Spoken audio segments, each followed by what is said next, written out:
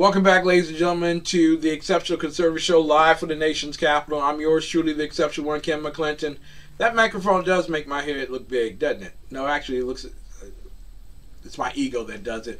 TECN TV's president, host of the Exceptional Conservative Show. So glad to have you here tonight. Dave Milner, my brother in arms, is with me tonight. Back from vacay. God bless you, sir. How are you doing?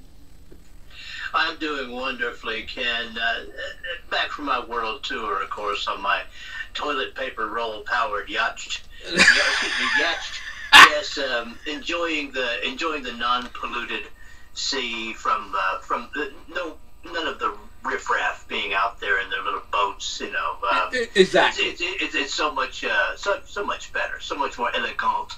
Yeah. To be out there on my own. Yes. I heard that you were doing well until you actually got to Lake Michigan, with Whitmere, and she told you that you couldn't take a boat; you had to have a canoe. You know, I understand. I really do. Oh, completely. Well, she tried to confiscate my supply of toilet rolls, and I had to turn back around and just head back down towards the St. Lawrence Seaway. Anyway, yeah. I hope you've been well and blessed, my friend. It was an interesting time away, and of course, the Wuhan virus was something that we just couldn't escape. Even people taking time off from the social media and all the insanity.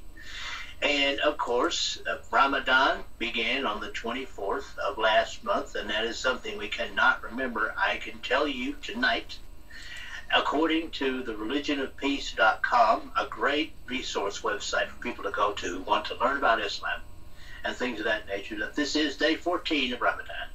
Mm-hmm. And there have so far been 62 attacks with 231 people killed. That's actually down from last year. So if we can say any ray of light has come from this Wuhan virus lockdown, it has been that it has somewhat reduced the amount of deaths and injuries and kidnappings and things of that nature that have occurred. Well, most of the Middle Easterners were busy trying to bury all of the individuals from the coronavirus anyway. It took up a lot of their time and their energy. And ISIS also had a problem that, you know, their hotel in Syria wasn't getting too many clients because of the coronavirus. So, you know, it's been tough times for the Mohammedans. Really has been. Well, all they really have to do is march around in the street. We found this out in Iraq. All they have to do is, Iran. All they have to do is march around in the street and holler Allahu Akbar, and it'll just go away. The virus will just dissipate on its own. Exactly. Yeah. So yeah, they're doing a little better. They're doing a little bit better. Listen, you have a story that you're going to talk with us about, and it's Obama. Remember the man who never had a problem under his administration? He was the cleanest president that we've ever had. Never had a issue or a problem. But apparently, privately, he was against any type of investigation on Joe Biden. Can you tell me about that, sir? Right, this is one you handed to me. Yeah, and this one here, by the way, guys, comes out of BuzzFeed. Very interesting.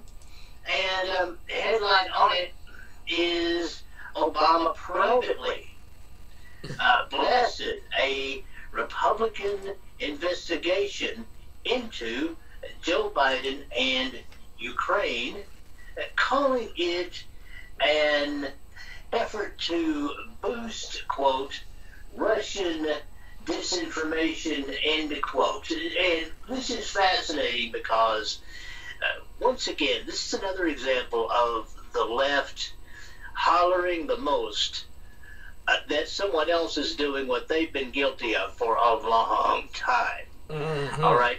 And this last president, Obama, was the most scandal-ridden president that there's been in my experience, and possibly in the entire history of the United States of America. Never called on any of it by the fake stream media. And of course, he did not want any investigation into Joe Biden's activities in Ukraine. or his son's activities, rather, his son's activities. This makes me believe that he must have known something about those activities at the time. So it does, as Arsenio Hall said, makes you want to go, It made me go, It's amazing that he doesn't want the National Archives or the Records Administration to release any of those particular records.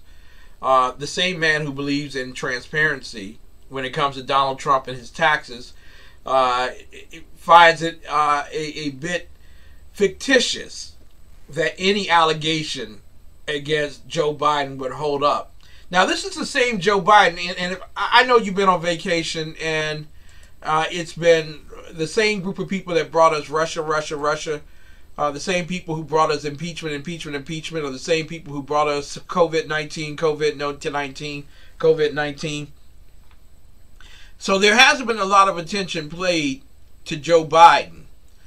First and foremost, because Joe Biden doesn't even know where he is. But secondly, because Joe Biden has allegations from 8 different women of sexual assault or rape.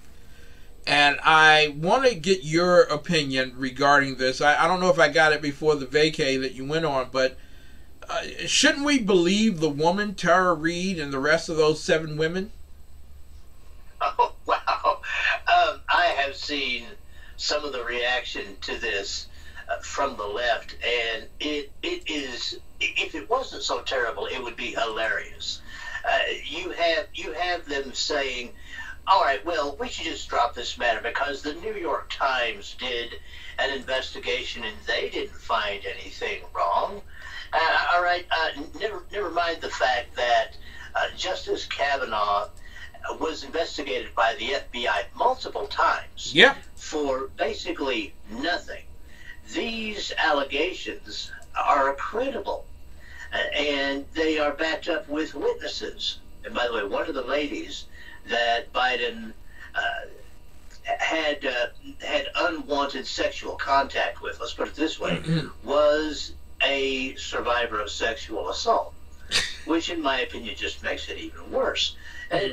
But the left seem to have their usual double standard. If it's got a D after its name, it's something different. They want this dropped because they think that their pet paper has already examined this, and they've found that, as Obama said about one of his many scandals, there's no there there. All right, but of course, with Justice Kavanaugh at the time, Judge Kavanaugh, the hashtag Believe Her was out there. Now the hashtag Move On is out there because the standard is different. They do not want people to examine this too closely. And you would almost think, Ken, and this is fascinating to see, I was able to peep enough headlines during my vacation to note some people on the left already wanting to bump Joe Biden aside just because of his dementia.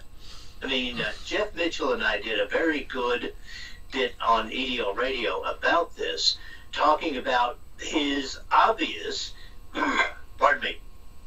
symptoms of dementia, which he had exhibited while he was on the campaign trail. Obvious signs of dementia. So you have these people on the left now wanting to bump him aside because of these allegations. There seems to be a conflict within the left. Some of them want to try and preserve him and prop him up and keep him there, and others want to bump him out. Now, you say Hillary Clinton is poised to take his spot. I think that it is Andrew Cuomo.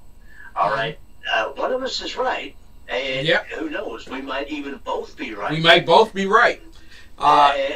Because Milwaukee is just a few months away, and I'm quite certain that they're in a holding pattern with Joe Biden, which is why they asked him to come on that call last night with the black socialist, Marxist, Social Lives Matter group.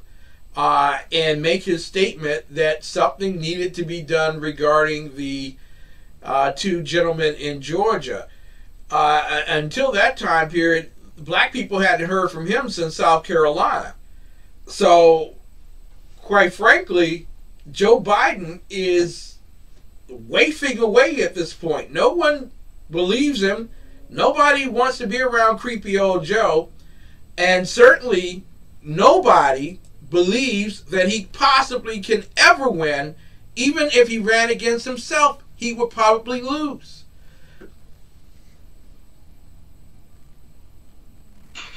Well, you have a guy that barely knows where he is at any given moment. And even in that call with Hillary Clinton, which that was like a trip through the looking glass, what of it I heard.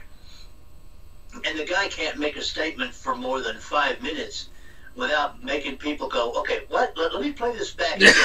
Maybe if I run it backwards, it'll make sense. All right. But you're right. He does have to punch that quote-unquote black ticket.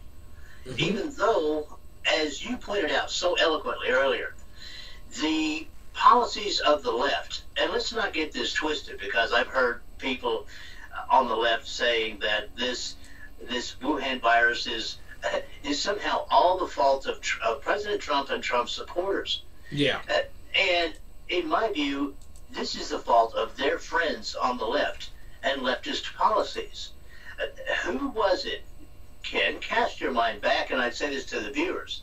Cast your mind back. Who was it who was heavily supporting the Clinton campaigns in both 92 and 96? It was the Chinese. It was. Who was it that had a lot of access to the Clinton White House back in the day? Was it people from Brazil? No. It was the Chinese. All right, and you combine that with the fact that, as we've covered before, the left are getting everything they wanted through this shutdown garbage that we're going through. If anybody wants to blame deaths or anything of that nature involved with the Wuhan virus on anyone, guys, it's the people that you followed, and it's the people that you empowered, and it's the people that you voted for, and it's the people that you did not research very closely because they were telling you everything you wanted to hear. It's kind of like a woman, the single mother that you mentioned, mm-hmm. All right, being abandoned by the guy who came up to him, and had all the Rico Suave rap and everything, mm-hmm. and was really cool and really fine looking and everything. But suddenly, when she's pregnant, he's nowhere to be found. He's not answering the phone. He's not answering the text. Anything. All right, he's out doing his own thing. Exactly. Okay, and he doesn't want to hear from her anymore. So that's the situation you got, Ken. Exactly. I want to talk with you since you have English Defense League on Thursday. So you did it earlier today at 3 o'clock, and you also have it on at 3 o'clock on Sundays. You know that you spend a lot of time talking about Mohammedans and their efficient way of lying enough for you to believe them. And so one of the things that we got earlier this year was an agreement, actually towards the end of last year, in the middle part of December, an agreement with the Taliban that they would obey, that they would be nice, they would play nice, they wouldn't kill a whole lot of people, and they would allow Americans to leave. What say you, sir? How's that going? Well, there is a phrase, as soon as you gave me this story, there is a phrase that comes to mind, and that is cultural relativism. There are still people out there who are clueless enough to think that people in that part of the world are going to think in the same way that we do. All right, that they believe that people are pretty much the same everywhere. And these are people who have never been any farther out of Podunk than a suburb. And sadly, many of these people reside in Washington, D.C. Well, they work in Washington, D.C. Some of them reside there. Some of them live the wild life. They live out as far as Alexandria in Virginia and places of that nature. You know, I mean, they're roughing it. They're roughing it. And they don't understand that these people never have and never will ever think the same way that we do. They believe that all they have to do is give the right riff, throw out the right tequila, and they can get an agreement that will get people off of their backs so they can go back to doing all the things that they've been doing. And when people come back and say, wait a minute, you haven't been following the agreement we made, then they'll say, oh, well, we're so sorry. Let's sit down at the table and make another agreement. Now, there's another element to it, though. And as much as I support President Trump, certainly as opposed to any Democrat, yes, he was in a very, a very messed up situation. Yeah. Okay? Because he ran on his platform of stopping these generation-long wars in Iraq and Afghanistan and places like that. Okay? So some kind of agreement had to be made so that we could pull a majority of our troops out. We still have troops in the Middle East, of course. Yeah. Okay. But some kind of agreement had to be made. And his administration had to make that agreement. And I will give him enough cover here to say that any administration would have done the same thing. But any administration or anyone in any administration would have to know, unless they were completely clueless cultural relativists, and I just don't believe that there's anyone like that in this administration or the last one. They had to know that eventually these agreements would be broken. Yeah. The agreement would be broken. The Iran deal would be broken. When you make deals in that part of the world, unless you're prepared to back it up with overwhelming force, they're going to be broken. Because that's just the way people are in that part of the world when it comes to dealing with people who have a larger and better equipped military than they do. Exactly. You know, one of the most defeating things is when you have reasonable people trying to work with irrational people to come up with a deal that would be logical for all people.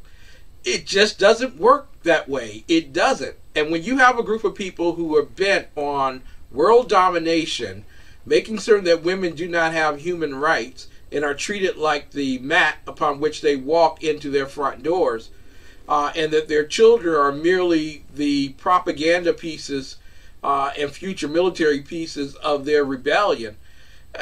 Quite frankly, it doesn't matter how many times you go to the table. These guys are fixed in mind that, peace for them is seeing you in pieces.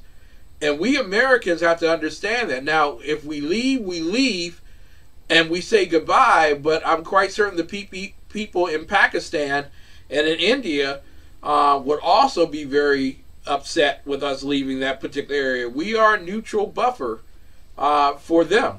I want to let everybody know where they can listen to you, sir. For you have a wonderful, wonderful program on Thursdays as well as Sundays. All right, yes, the English Spence League radio show podcasts live both Thursdays and Sundays at 3:30 p.m. Eastern Time, and that's 8:30 p.m. in the UK for all the UK listeners out there. All right, and we cover a number of subjects involving Islam and the Islamization of the world, and we talk about governments and things of that nature.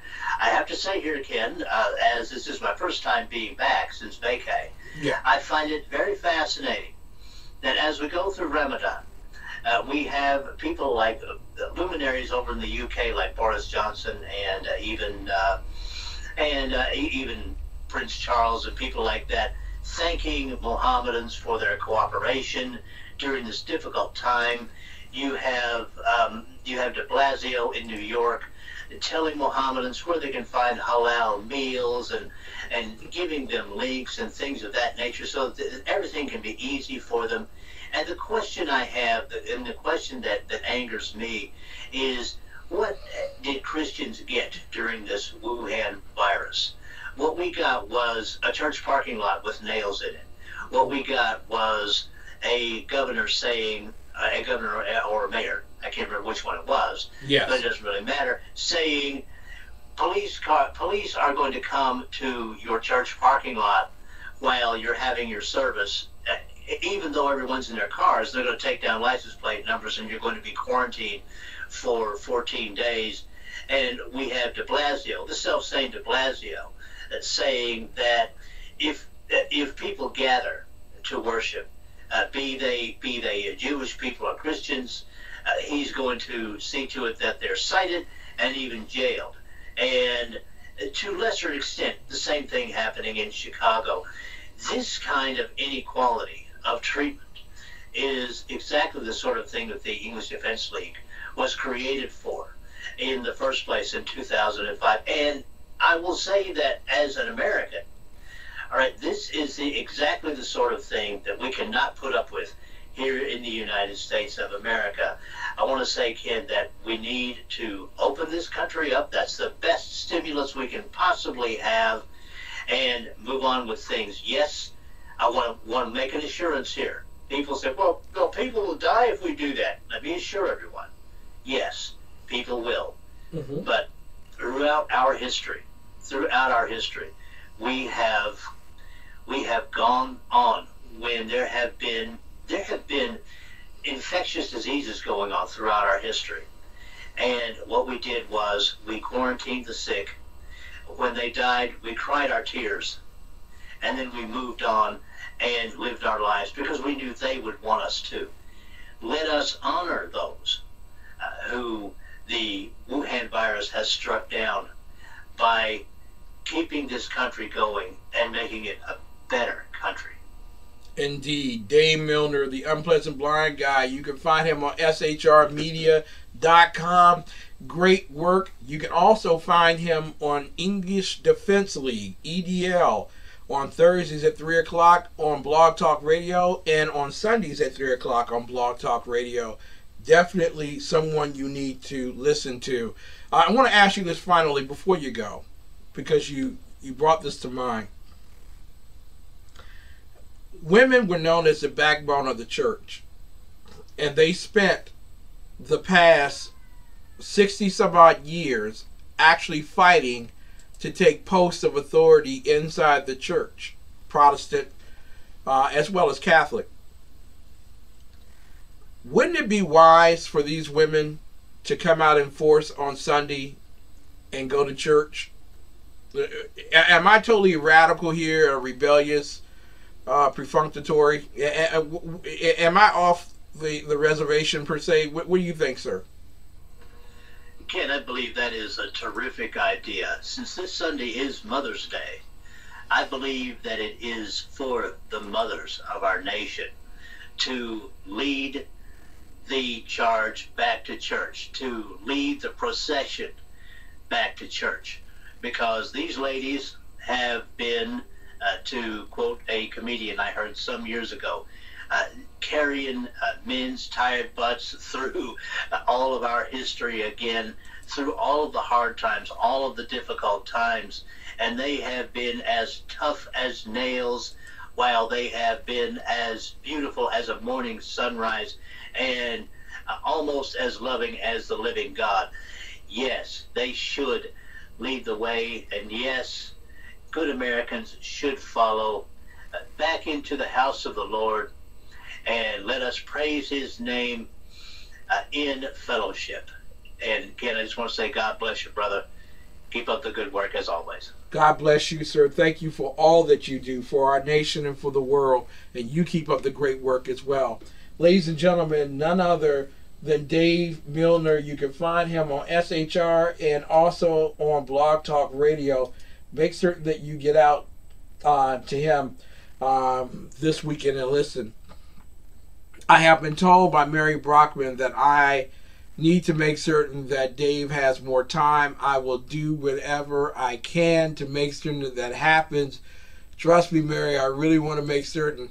But unfortunately, you know how fast this show goes. It really does go painfully fast. We got to take another commercial break. When we come back, ladies and gentlemen, we're going to close out the evening and prepare for tomorrow, which is open heart closed case night. We will be right back with more of the best right after this.